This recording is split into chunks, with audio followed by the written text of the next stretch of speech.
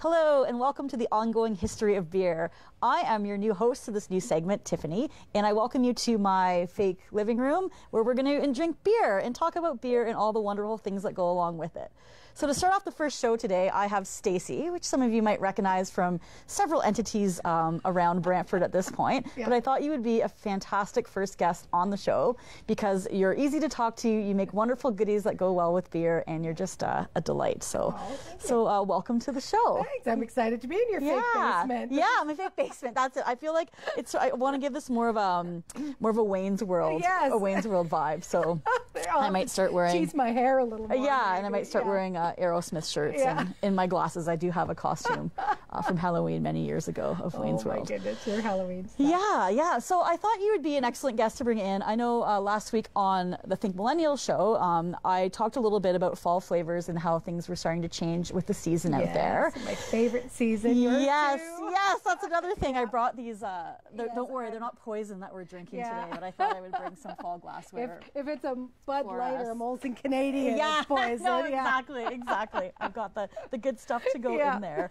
But I thought we could invite you in and sort of bring in some cupcakes or talk a little bit about what's going on in the store as far as seasons changing and fall flavors coming in, and then match up some beers too with whatever it is you brought. Perfect. Well, one of the things that's going to be coming up in the shop is going to be some events. We do cupcake and beer pairing, and we're also going to do with Tiffany beer and donut, gourmet donut pairing. So really excited. We're just firming up some dates, but this is my favorite time of year to do any kind of pairings because, summer flavors are lovely, but they're a little on the lighter side. They're not as intense to pair with. Mm-hmm. The flavor profiles aren't as strong. So when you get into fall and winter flavors, like you just think of all those spicy notes and, even the tangerines and the oranges, the citrus, like it makes me... Pardon me, I might be drooling while I'm talking. It just is, it's exciting, and there's just more that you can put together because the flavors aren't going to compete with one another, right? They're going to complement one another. I like the way you bring that up. And citrus is still much a fall flavor as it is a summer. Like I was thinking about that going into there because you're getting more of the rind a little bit, and you're still putting that in your ciders and tangerine, like clementine, like just beautiful for fall and winter flavors, and apple, that beautiful kind of crisp apple flavor. It's tart, so and then there's just more traditional flavors, even with pineapple goes all year round. It can be kind of tropical, like pina colada kind of feel, but then you think fall baking, like a nice gooey brown sugary pineapple upside down cake, right? I love it. So some flavors will go into different seasons. And then getting into the fall spices as well, which I find that almost defines a fall beer at time, or our pumpkin beers that are hitting the shelves. You're usually getting that clove and that nutmeg and a little bit of cinnamon flavor in there too. And cinnamon goes with everything. I bought today, this is off topic because it's not cupcakes, but it's my other favorite thing, cheese. I bought a pumpkin spice cheese today at Farm Boy. I'm beelining it to Farm Boy as soon as we stop. So anything pumpkin. It tastes, again, I find it's just those spices that kind of, I guess, give you that pumpkin spice, but I thought it was really, really tasty cheese. So. Well, and how beautiful is that? You can do a aged cheddar any time of the year, right? Yeah. But, this time of year, you want to play on what is seasonal. So how beautiful would that be to tell your guests that you have pumpkin spice cheese, right? And they had the samples out, so I think I had like 3 or 4 before. I was like, nice cranberry cracker. Totally. I like it. Yeah, we need to have a party. I know. So I'm curious before we get into some of these flavors about your donuts as well, because generally donuts are fried, but you're doing a different style of donut. Can you just explain for my curiosity how you are doing this? Well, we wanted to tap into, the trendy donut market, but, we don't have deep fryers in our location. And, again, I don't want to compete with people who already have that niche in our area. So what can I do differently? So we are doing a baked donut, which is actually, it's a real way of doing a donut. It's just more people are used to the fried donuts at Tim Hortons and that nowadays. So ours are, everything of course is baked from scratch at the shop, but it's a sour cream base. So sour cream just makes things very moist. It just elevates the flavor again. And you know, so we do anything from a chocolate, a vanilla, a lemon. Our cinnamon sugar donuts are just that good old-fashioned cakey donut that you want to dunk in a coffee or a chai tea. Fantastic. So like a cake texture? It has a cakier texture. It's different than a cupcake, because a lot of people that buy those aren't cake eaters, and they do find a difference. And of course, you know, we do some with more traditional toppings, some with, you know, kind of funkier, you know, trendy seasonal toppings as well. But you can play with the flavor profiles the same way you can a cake, a cookie. I love it. Things like that. Amazing. So I guess we're down to about 2 minutes already. Time I think flies when we get in the basement. Yeah, when we get in the basement. So let's quickly give a shout out to what flavors you've brought here today. What have we brought? And then we'll quickly pair a beer, which I think I know which one will be a safe one to go for all of them, but let's have a look. You have some beautiful ones. You have, I think we did like a cherry blossom, right? Yeah. It's a chocolate cherry, correct? Yes, that's correct. Yeah. So anytime you have chocolate complements really well. You know, you already have the cherry notes probably in the beer, which I can already taste it and smell it. Like there's something about chocolate and cherries, which that'd be romantic for a beautiful Valentine pairing, right? Absolutely, so absolutely. You wouldn't want to compete with the cherry. You may just even want to do something as simple as complement it with just another double chocolate cupcake, so that you get to actually taste those cherry notes. Sometimes you want to complement. Sometimes you want the beer to be more emphasized, right? Yeah. So then we also I brought, if you want to stick in kind of the chocolate family, I did bring a chocolate peanut butter. So, you know, again, to just kind of throw another little flavor into the mix with the chocolate and the cherry. Everybody loves peanuts. And then I brought a Nanaimo, which Nanaimos they're very textural. They have coconut in them. They have almonds. They have graham crumbs. So you're really building on that flavor profile. Okay. Which is really nice. So what I'm going to do is I'm going to send this to commercial, and we're going to extend this a little bit because I think we've got a bit more to talk about, and I really want to get I do as well, and I really want to get a beer. Yeah. So we're going to head to this break, and then we'll be right back to taste some beers.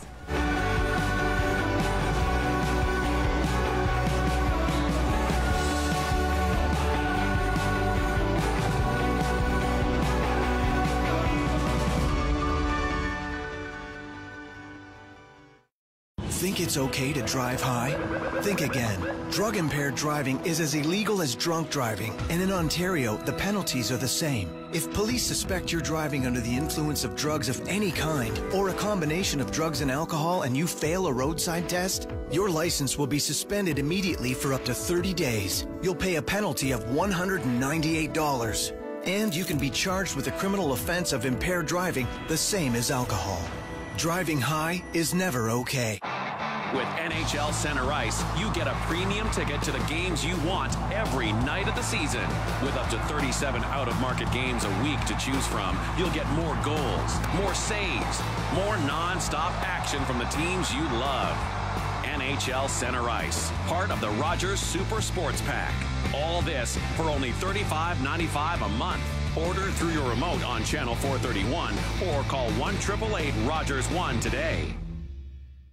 Safety tips with John Percy. One of the questions that we get asked when it comes to working smoke alarms in the home is, what do I do if I can't hear the smoke alarm go off? In Ontario, it is required that you have a working smoke alarm in every level of your home outside the sleeping areas. So the kit that I have here has been very kindly donated by the Canadian Hearing Society down in Kitchener, and this is for people who may have hearing impairments. So what happens is, when this smoke alarm goes off, twofold. It actually sets off this radio. It will give you a verbal command. A light will go off. But what's really important, as an important feature, is when I set off this smoke alarm, this is a vibrating pad that will go underneath your pillow on your bed. So you probably won't hear the smoke alarm. You may or may not see the light on the radio, but what should get your attention if there is a true fire is this vibrating pad that should wake you up if you're sleeping in the middle of the night.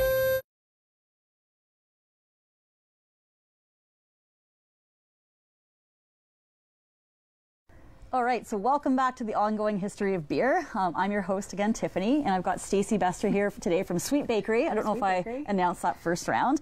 And we are talking cupcakes, fall flavors in beer. And I'm kind of turning you into a bit of a beer drinker. You are, well, the funny thing is, I was saying I probably would never just go and order a beer, you know, to accompany a meal, or just like on a patio, right? Yeah. But I love pairing them, and I think it's because I am a foodie. To me, it's more of a pairing than like just a regular beverage for me, you know. So, but yeah, I totally dig the craft beers. Like, you'll never find me just having a Labatt 50, or well, I don't think you'll find anybody having a Labatt 50. Hey, that's my guilty pleasure. That's my guilty pleasure, but that's okay. We got an old case in the cut garage. That. Yeah. It's too funny. But yeah, you have, because I really didn't enjoy or experience beers until we started doing these pairings, and you've turned me into a beer snob, and I love it. I dig a sour beer. I just really, really love a sour beer. Yeah, it's fantastic, and I think we do have a lot of people that have come out to our pairings in the past that don't drink much beer, and they leave actually discovering a new beer and something that they love. And again, more and more pairing the flavors and kind of bringing out a little bit something better from each side of it is really good. Yeah, no, for sure. All right, so I think we ended on Nanaimo, but we've got a couple other ones left in there, and I think I'm going to pour. Actually, I'm going to wait to decide. Wait to decide. Okay. Well, you brought a couple other beers too. Did we want to talk about kind of these ones that you set to the side, like you have a non-alcoholic ginger beer, which of course, you know, if you like the flavor of beer but you don't, you know, you're the designated driver or for whatever reason, you know, or even if that was an alcoholic beer, that ginger, I was quite excited about that because you know, it's perfect for this time of year because all of our pumpkin spices and that have ginger in it. So I brought a pumpkin spice, or actually a pumpkin spice maple cupcake, which is the center. All right. And then I brought just a nice classic vanilla as well, depending on, you know, whether you really want to elevate the ginger and really taste the ginger, or if you want to complement it, right? To me, it's going to complement more with the pumpkin. Yeah. You know, and then I did bring a carrot one, which is, again, carrots all year round, but it has pineapple in it, it has cinnamon in it, so it would go beautifully with the ginger. And then also this IPA, I think that was one of my favorites that we did once, was that earthy carrot to kind of a little bit more of a malty backbone, not IPA, but this one still has the tropical notes and of that pineapple would be in there. really nice with the carrot cake, So, and everybody is different, you know, what they taste like. I know we go to Scotch tastings, right? And I don't, if you've ever heard, I know, so good. If you've ever heard anybody describe Scotch, like the one time they were like, described it like fresh laid asphalt. It's like, I don't know who's licking asphalt, but we all have a different palate and what notes we choose to enjoy, right? And I mean, that's the aroma too, how aroma can be a taste of something, right? So you think, oh, that taste reminds me of the smell of something. And that brings it out. Yeah, I know, it's crazy. And then it brings you back to your memories. I remember the roads being fresh asphalt when we lived in a new subdivision as a kid. So it's funny, I didn't want to lick the road or drink it, but you know, maybe picked up a piece of gum off the road. I don't know, but I'll get to that. Funny. That's funny. But, all right. Well, I wasn't sure if I had. Yeah, that's going to be a bottle opener, so we're not going to open that one today because I'm not going to do my party trick with my teeth on there. But what do you think? What do you want to? Enough beers yet. We'll get through these. Oh gosh, let's try the cherry blossom. I'm dying to try that one. That one's going to be. So this one's from Mill Street out of Toronto. I know some people might argue a little bit about it being bought out, but they're still making some nice beers. And when you go visit them in the distillery district as well, it's a beautiful place, especially at Christmas coming up to visit. And they do have some nice beers on site that you can't always get. But this one was purchased in the LCBO. Yeah. Oh, there you go, my dear. We're going there for our anniversary weekend. Oh, We're wonderful. going to the distillery district. Oh, it's so gorgeous. It's so gorgeous. Oh, it's so chocolatey. It's like you've just poured me a glass of chocolate milk. It really is. There's not much roast off the nose on that. Wow. And that's what I like about these cups too. I know they're sort of silly, but these stemless cups are just perfect to drink beer because you can kind of give it that swirl and get a little bit more into there.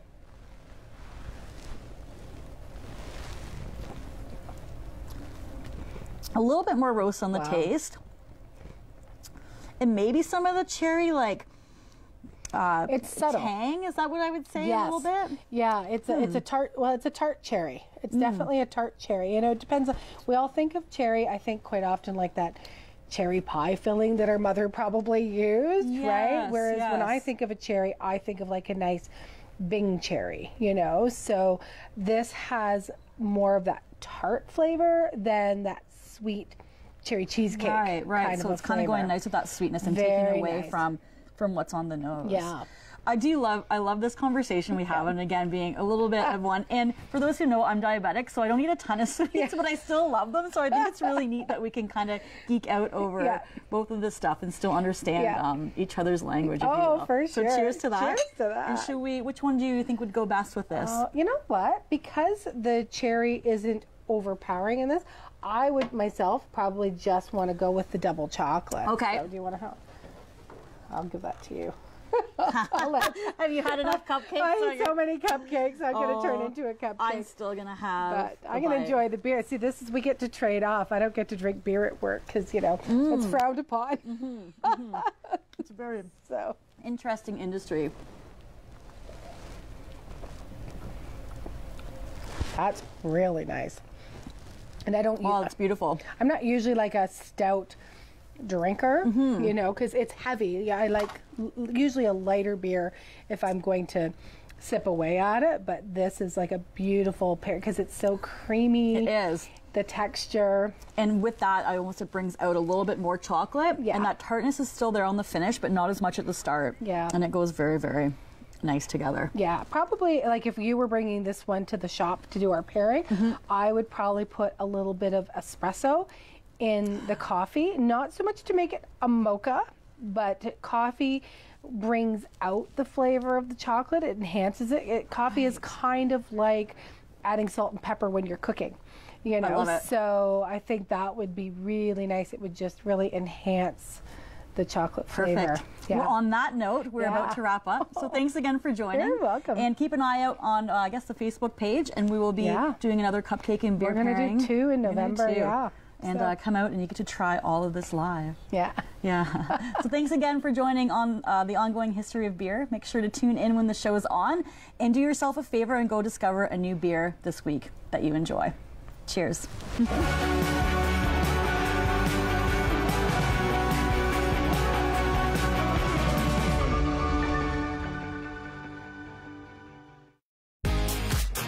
Hi, I'm Dave Carroll, host of Brant Life. Join me every Monday and Thursday at 6 p.m. for a brand new show featuring you and your stories and the things you care about right here on Brant Life on Rogers TV.